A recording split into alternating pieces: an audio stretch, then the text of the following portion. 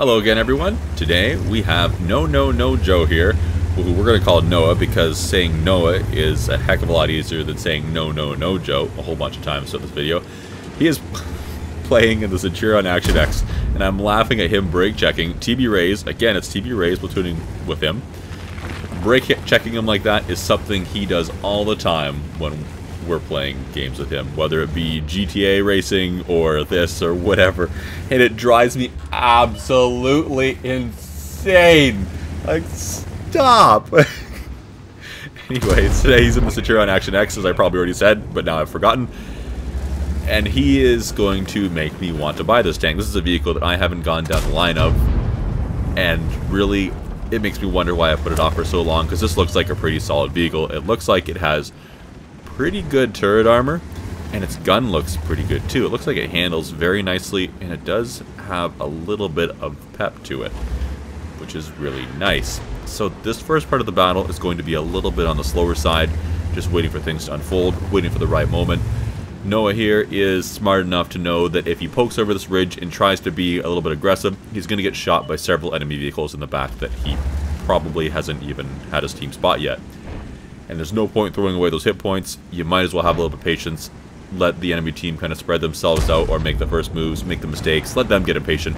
Unlike someone such as the AE Phase 1 beside him. They just took a shot of damage for basically nothing. Just there, Noah took a shot from the WoT 1516, who he could not get a shot on in return.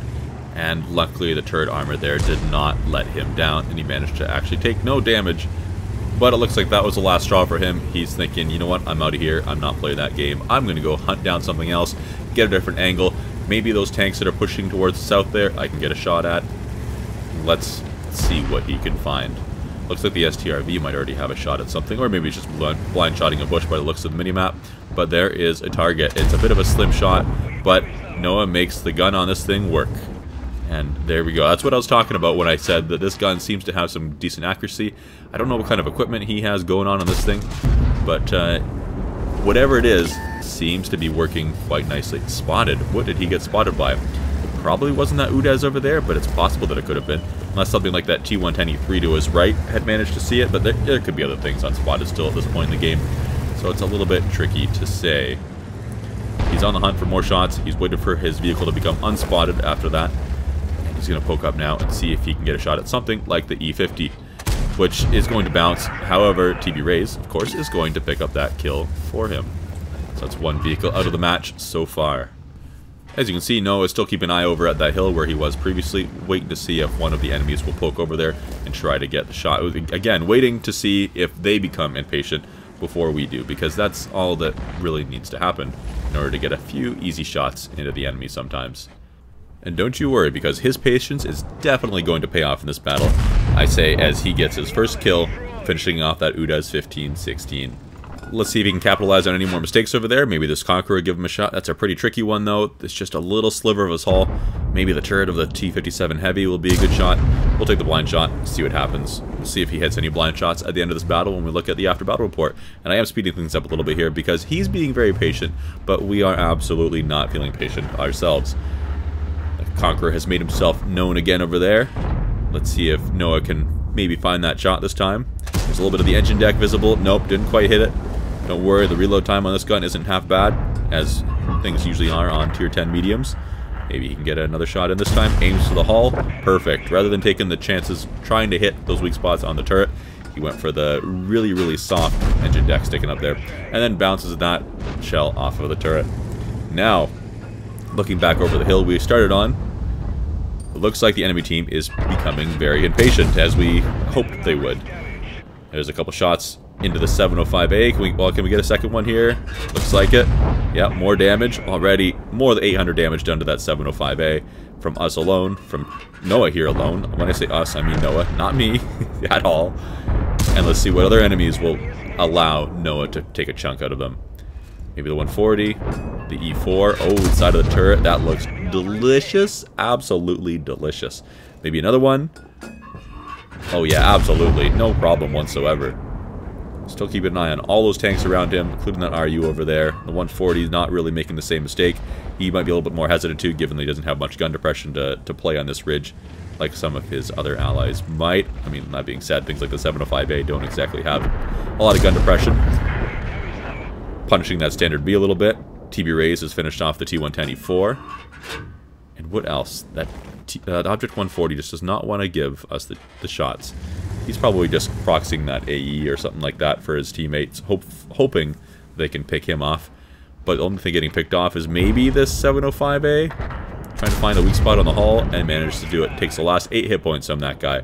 Now the Object 140 is not going to have anything else to proxy, as the AE Phase 1 has unfortunately died. And that's going to mean a little bit more work that Nojo, or Noah as we'll say, has to do here at this battle.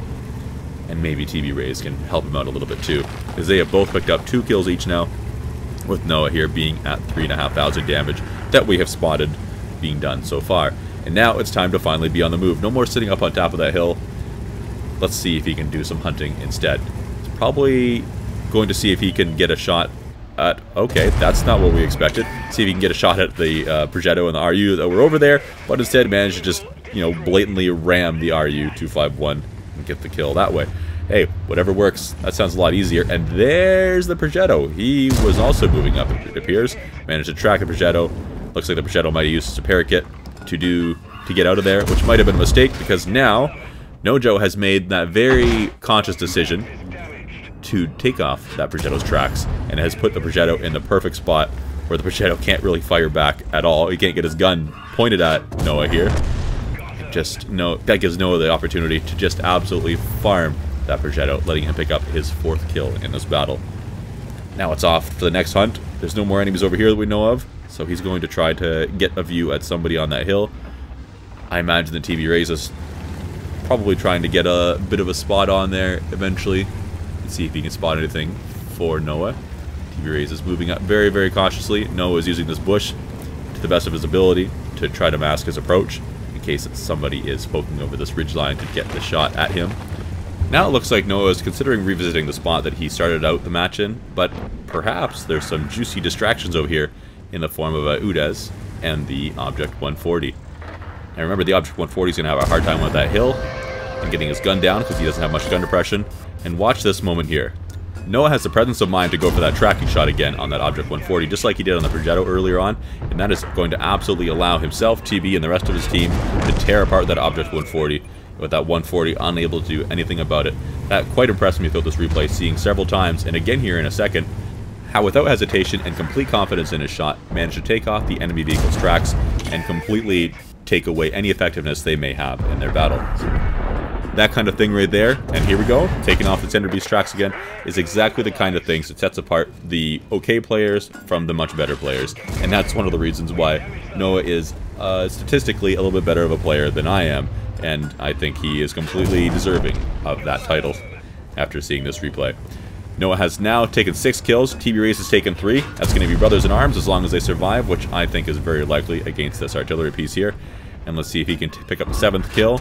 There we go, 7 kills for him, 3 for TB. That's 10 kills for the platoon. Very, very nice. And with just a minute to spare in this battle, absolutely beautiful. That's going to give Noah and TB as well quite the collection of epic battle achievements to take home after this battle, having totaled 9,500 damage done alone, and that's 13,000 between the pair of them in this platoon. Despite having a bit of a slow start, this battle turned out to be quite epic, and I really did enjoy watching it. Until next time, have a good one.